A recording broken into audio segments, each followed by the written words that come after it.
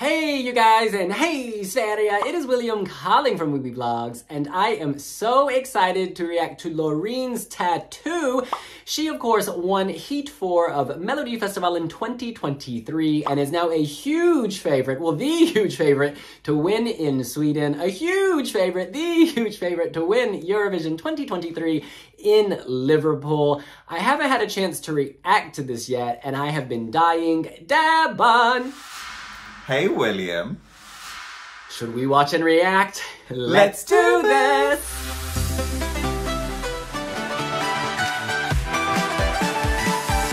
Alright, this is beyond exciting. And as you are all aware, Loreen's first attempt to perform this was marred by a stage invader. That's incredibly terrifying, yet she managed to get back on that stage, give it another go. True queen. True queen. All right. Hitting play. She is back, y'all. Oh my God. Wow. Our girl is in her LED hamburger. And the meat is looking delicious. All the feels.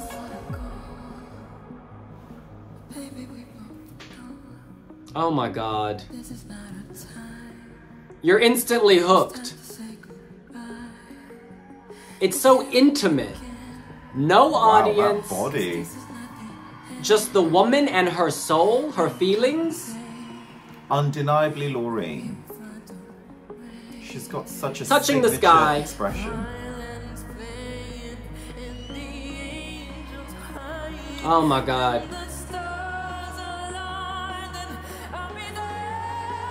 Yeah. Wow. She's alone in the universe, and all she thinks about is her love of this person, this higher power, whatever. Strong nail game. Oh, it's building. I love this. Oh my God, the movement. Oh, and you hear that subtle production change. It's picked up. The dynamism we talk about. This verse feels so much different than the earlier verses. Oh my God. When those stars align, I will be there.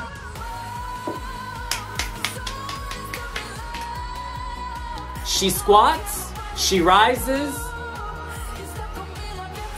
It's like she's in heaven or in Dune, that movie Dune. LED screens are everything. It's simple, but it's so incredible. powerful and it's super effective.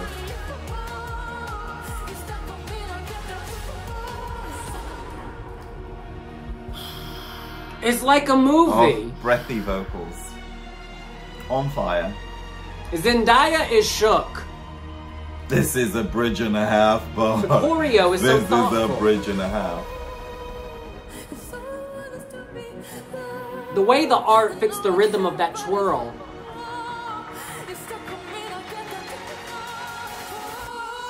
Oh God, I need the remix. It's so emotional, actually.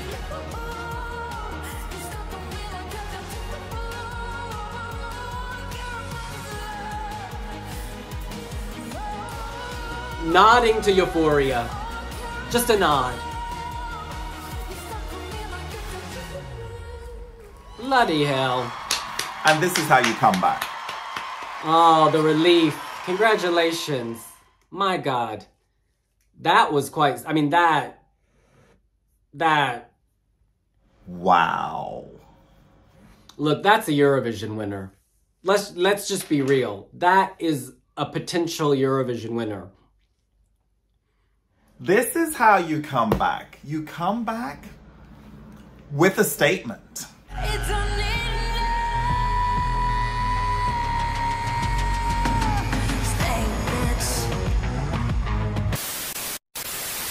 To me, this is quintessential Loreen. Yes, we know her from Euphoria, more of a pop song, but since then she's really focused on her art, this new phase of her life. She told me this in an interview last year in Torino, how she was entering this new phase of her music career, the new her, the more honest her, and you get that sentiment here. She's taken sort of the pop of Euphoria, but mixed it with the artistry, the high-end concept of Statements, and given us something. It works between them, right? It's not as off-putting as Statements, which turned a lot of people off, but it's not, Euphoria is not disposable. What I mean is it's not as poppy as Euphoria, and it's given us something that melds those worlds, high-end and mainstream, and it's just beautiful. I can hum it instantly. Dun, dun, dun, dun, dun, dun, dun, dun. It looks expensive. This is all about separating Loreen from the audience, just as she did with Euphoria. You do not see the people. You hear them shouting, yes, but this is all about her being in her own visual and sonic landscape. That landscape is so mysterious. It's so interesting. At times, the sky looks like the heavens. At times, you might think she's in a sand dune. At times, you might think she's searching for Timothée Chalamet in the movie Dune. It's just so cinematic, and I love that. I love the bridge when everything kind of goes black and that whoosh.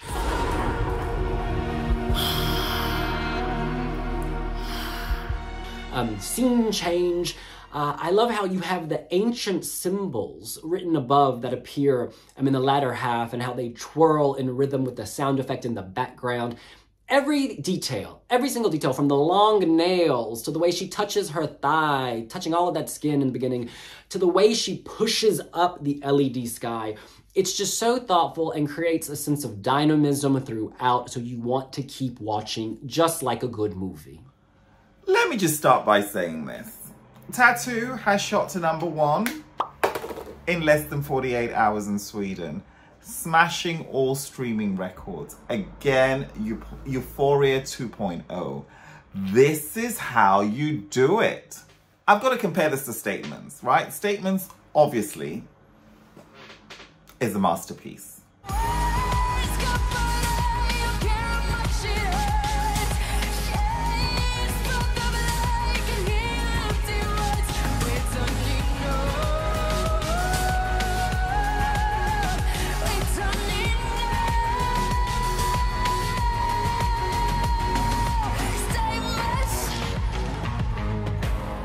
But where Statements go, this is just a lot more mainstream. This has got that radio push. Statements was a visual masterpiece. This does both. This is music for your ears, and this is something to just behold and watch and be transfixed by. And also, I think the fandom now realize that it's not just liking an entry, it's also picking up the phone to vote for an entry and seeing that entry right into Eurovision. If this wins Melodifestivalen, I kid you not, Sweden is coming top 3. Based on what we've got coming so far, actually, do you know what? I don't even want to reduce the glory of Tattoo by comparing it to what is coming through, this year. In any given year, this will finish in the top 5. Let's just salute that. Let's just salute that. This is excellent. Whilst Loreen undeniably sells this, we must credit those who actually wrote the song. Thomas Gieson, Peter Bostrom, she's worked with these two people before, and they were responsible for composing Euphoria. And Jimmy Joker Tomfeld, who has, his catalogue of successful entries as well as pop songs is limitless. And this is great. I want to read the lyrics to this song because Loreen is all about meaning. She's all about storytelling. The first verse goes, "I don't want to go, but baby, we both know this is not our time. It's time to say goodbye. Until we meet again, because this is not the end, it will come a day when we will find our way. Violins playing and the angels crying. When the stars align, then I'll be there. No, I don't care about them all, because all I want is to be loved, and all I care about is you. You're stuck on me like a tattoo. No, I don't care about the pain. I'll walk through fire and through rain just to get closer to you. You're stuck on me like a tattoo."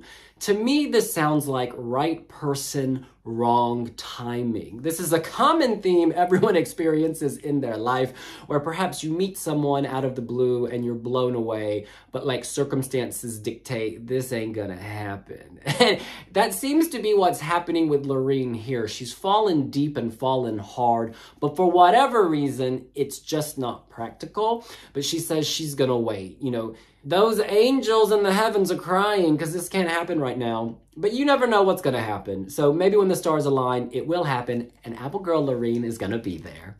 Interestingly, the line, "I'll walk through fire and through rain just to get closer to you. You're stuck on me like a tattoo." You get the sense of her walking through, fire and rain, through those travails. I mean, at the beginning, she's in this digital hamburger and she's got to wait for the opening, and she's using her power to force that sky up. And then later, you see her isolated and alone and battling the elements, but in a really high concept way. It's not like some countries who would just put rain on the screen. They're like, "Oh girl, I'm wet. Oh my God, I'm wet." No, this is much darker and deeper. And it shows how deep her love is if she's willing to go through all of that to get to you. There is something mysterious about Tattoo, but at the same time, really, really powerful and so visually arresting. The staging is completely out of this world. It's, I've been following Eurovision very passionately since 2000. So what? That's 23 years of coverage. This staging is so simple. There's nothing complicated about it, at least not to the viewer, right? But it's never been done before. I've never seen it, and I'm completely blown away by it. Loreen's body has never been in better shape, and her movement, this is again combining that kabuki realness with, oh my God, Loreen is just a class act. And whilst I was deeply against her return, I'm happy she's back. I just want her to think it through. Loreen, girl, you're my queen, but please don't do Melodifestivalen again. Don't listen to him. And just to point out, I was against it because she's my goddess. I don't want a Statements 2.0. Because I felt Statements should have actually moved forward. Can I just point that out? It should have moved forward. I mean, not even getting into the final of Melodifestivalen. Are you kidding me? But I also know that sometimes, music competitions particularly can be a gamble. And I'm like, oh, she's already winning. Like, Euphoria is still winning. There's nowhere I go, I still don't hear that song. Like, so why come back? She has come back, and she's come to slay. She's come to snatch a few wigs, and I am totally living for it. Oftentimes when you hear songs, you kind of imagine how it should be staged. Sometimes, well, for me anyway, when I listen to some songs, particularly when I'm doing a first reaction, I've got in my head the visual treatment that I feel goes with that song, right? The scenery, the vibe, even the color scheme, the tones, the even wardrobe. Tattoo has exceeded everything that my head could have come up with. In fact, when I was watching it, all of that was suspended because this was already elevated. From the opening sequence where the LEDs just do that 360 turn, I mean, she takes things to another level. But of course, this is not just bow down Queen Loreen. There are points where she can improve on. It was a bit shouty in parts. And Loreen has a real problem with enunciation. You really have to understand her style of singing to be able to pick out the lyrics. It's not a problem for me because her style of singing still has melody. So it's not like poor pronunciation. It's just the, don't I care about it all. It's just not, there's very little clarification. It's more melody, music. And it's a style of singing that actually works in the studio. I'm not against it. And there's something really organic here as well. The color scheme is very earthy tones. The LEDs in which she's sandwiched in between has that, well, it feels like earth, like sand. And the burst of thunder lines from above it, it's just, and I also like the way that it gradually elevates, giving her room to kind of do her thing. Her movement is just... Who is the choreographer? I mean, because this is beyond pop. This is contemporary dance. This is actually... You know when Mel C takes a hiatus from the Spice Girls? Actually, what am I talking about? She's an established solo artist with a career of, what, at least 6 albums. But anyway, when she parks all that to one side and then teams up with choreographers to dance at Sadler's Wells, and she has this glorified return to the stage, but as a dancer, Loreen should consider that at some point in her career, because her movement is just, wow, I could watch her all day, every day. And she really does elevate this again into performance art.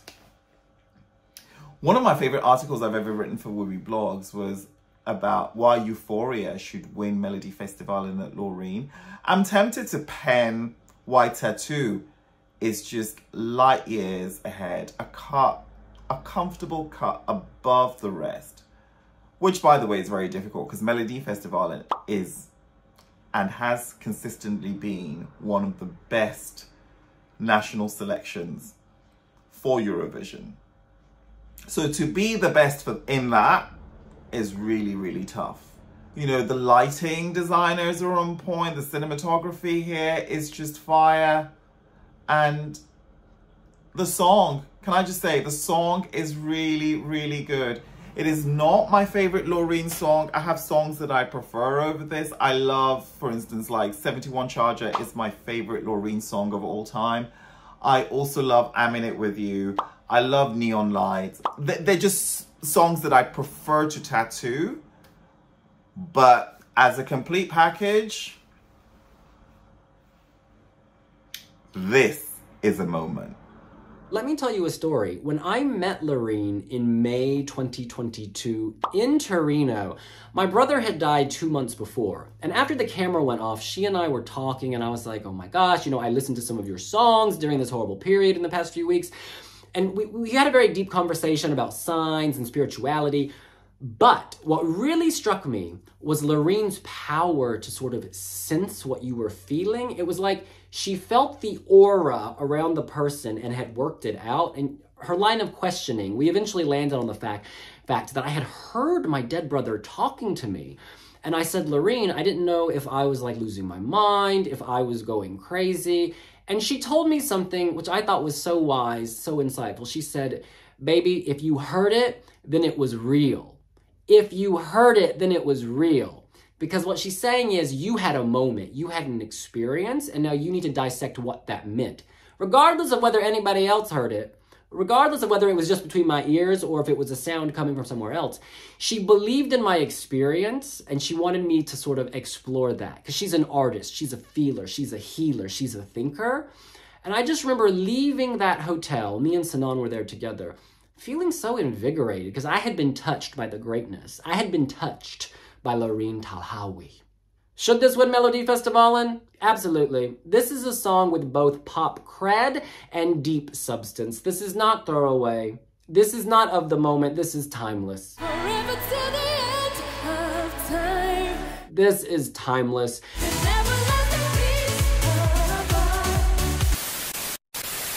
And if Sweden wants to win Eurovision, and you know they love winning Eurovision, then this is the song. All right, that's what we think. What do you think? Is Loreen the rightful favorite to win Melodifestivalen? How do you think this would do at Eurovision? Let us know here on Wiwibloggs. Is there a mood board for Loreen on Pinterest? Guys, we need to set one up. And while you're at it, follow Wiwibloggs on Pinterest and we will see you later. Bye. Bye.